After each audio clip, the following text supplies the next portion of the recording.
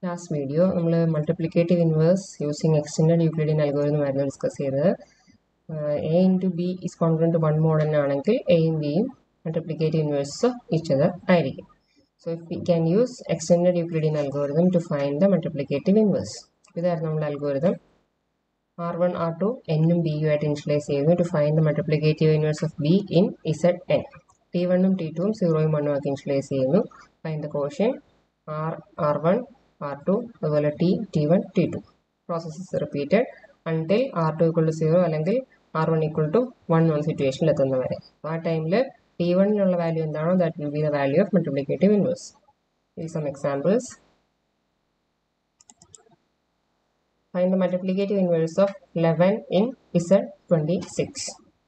So, B value 11, that is R2 equal to 11 and R1 equal to A ki pagaram nammal N use cheyum, that is 26. So, A and B you add 26 and 11.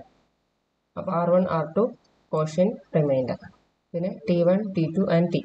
Less than the portion nammal Euclidean algorithm multiplicative inverse So, here R1 is 26 and R2 is 11. So, first find the quotient. R1 divided by R2. 26 divided by 11.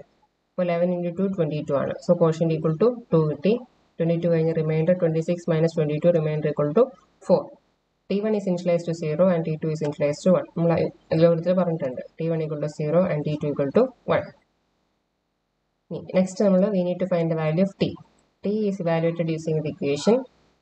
The equation is T1 minus Q times T2. So, T1 value is 0. So, 0 minus quotient is 2. 2 times T2. So, minus 2 into 1. That is minus 2. First values evaluate. The next step is values exchange and swapping. So, R2 value R1 R value R2 copy. That is value of R1 is copied to R2 is copied to R1 and value of R is copied to R2. And same is the case for T2 and T. T2 value T1 T value T2 add. So next time R1 R2 T1 T2 then we find the quotient, that is R1 divided by R2. 11 divided by 4 quotient is 2. 4 into 8 remainder is 3. In T case T1 and T2 1 minus 2 we need to find the value of T. T equation T1 minus Q times T2. So T1 1, that is 1 minus Q 2. 2 into minus 2. So 1 minus 2 into minus 2. Minus 2 into minus 2 plus 4i. So 1 plus 4 is 5.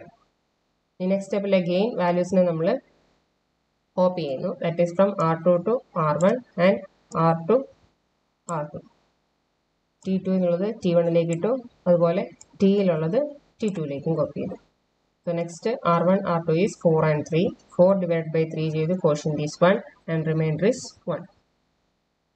T2 value T1 T1 is minus 2. T and 5 is copied to T2. T1 T2 value is minus 2 and 5. So using the equation T1 minus Q times T2. But T1 minus 2. So minus 2 minus 1 into 5. So minus 2 minus 5. That is minus 7.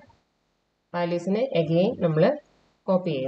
R2 is copied to R1 and R is copied to R2. T2 is copied to T1 and T is copied to T2. So 3 divided by 1. Quotient is 3 and remainder is 0. T1 and T2 we need to find the value of T. That is T1 minus Q times T2. T1 value 5. So 5 minus 3 into minus 7. So 5 plus 21. That is 26. Values copy. R2 is copied to R1 and R is copied to R2. T2 is copied to T1. T value T2 copy. If R2 equal to 0 we get the value of R1 as 1. R1 1 we get the value of GCD of 26 11 1 getting. In the 11 multiplicative inverse exists in Z26. Yeah, inverse in the value the T1 value എന്താണോ അതായിരിക്കും നമ്മുടെ multiplicative inverse. So extended Euclidean algorithm പറഞ്ഞ T1 value minus 7. So multiplicative inverse is minus 7 mod 26. ഈ minus 7 mod 26 നമുക്ക് positive ആയിട്ട് represent ചെയ്യാനാണ് we use the value of 90. Negative നമ്പേഴ്സിന്റെ mode calculation നേരത്തെ പറഞ്ഞിട്ടുണ്ട്.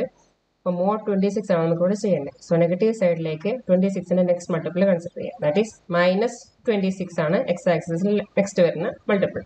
ഇവിടെ നമ്മൾ ആക്സിസ് കൺസിഡർ ചെയ്തു. ഇവിടെ 0 -7 ഇവിടെ -26. അപ്പോൾ -7ൽ നിന്ന് -26ലേക്കുള്ള distance that is value of 90. So നമ്മുടെ ഇക്വേഷൻ എന്താണ്? 11 into 19 mod 26 എന്ത് കിട്ടണം? 1 ആയിട്ട് കിട്ടണം. സോ 11 എന്ന് പറഞ്ഞാൽ നമ്മുടെ R2 അല്ലെങ്കിൽ ബിയുടെ വാല്യൂ. നമുക്ക് കിട്ടിയ multiplicative inverse is 19. So 11 into 19 mod 26 ചെയ്യാം. 11 into 19 is 209. mod 26 ചെയ്യുമ്പോൾ we will get the value of 1. That means these two are multiplicative inverses of each other. That's the question. Find the multiplicative inverse of 23 in Z100. So ഇവിടെ R1 അല്ലെങ്കിൽ എയുടെ value ആയിട്ട് എന്ത് consider ചെയ്യും? n consider ചെയ്യും, അതായത് 100. R2ന്റെ value ആയിട്ട് 23.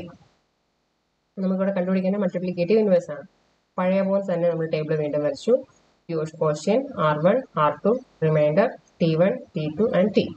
So R1 equal to 100 and R2 equal to 23. First നമ്മൾ ക്വസ്റ്റ്യൻ കണ്ടുപിടിക്കുന്നു. 100 divided by 23. Question equal to 4 and remainder equal to 8. T1 ഉം T2 ഉം 0 ഉം 1 ഒക്കെ ഇനിഷ്യലൈസ് ചെയ്തിട്ടുണ്ട്. We need to find the value of T. T കണ്ടുപിടിക്കണമെങ്കിൽ T1 minus Q T2. T1ന്റെ value 0 ആണ്. So 0 minus Q എന്ന് പറഞ്ഞാൽ എന്തായി? 4. 4 into 1.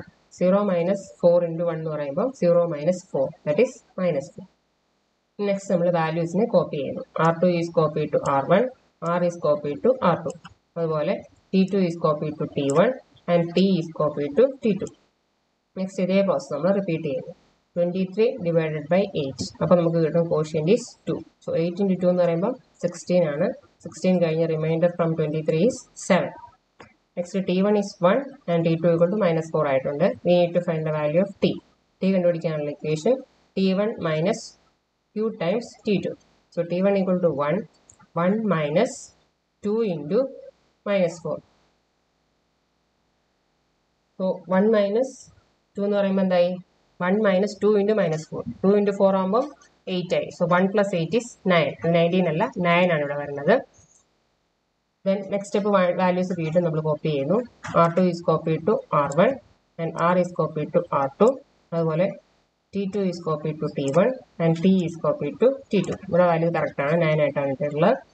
In next step again this process is repeated. R1 divided by R2. Quotient equal to 1 and remainder equal to 1. Then ഇവിടെ T1 is -4 and T2 equal to 9. We need to find the value of T. T കണ്ടുപിടിക്കണമെങ്കിൽ T1 minus Q times T2. അപ്പോൾ -4 minus 1 into 9. അപ്പോൾ -4 minus 9. അപ്പോൾ എത്രയായി? -39. Again values are copied.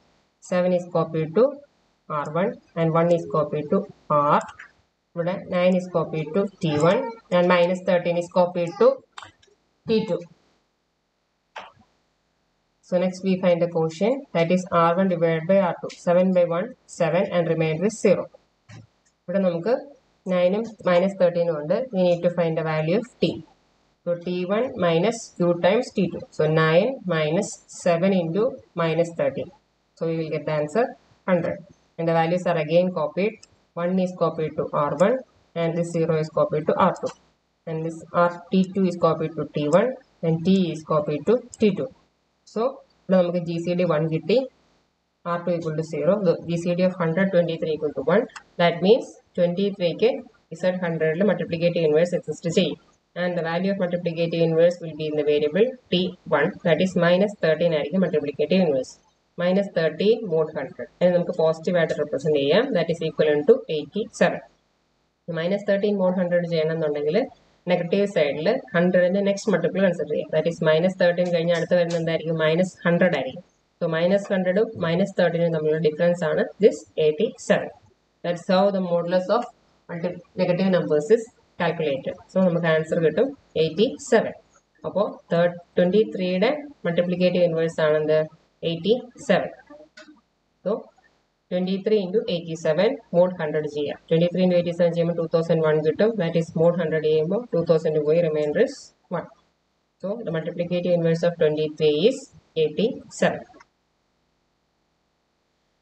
Next is find the inverse of 12 in Z26. ഇവിടെ A അല്ലെങ്കിൽ N ആയിട്ട് നമ്മൾ consider ചെയ്യുന്നത് 26. That is R1 equal to 26 and R2 equal to 12.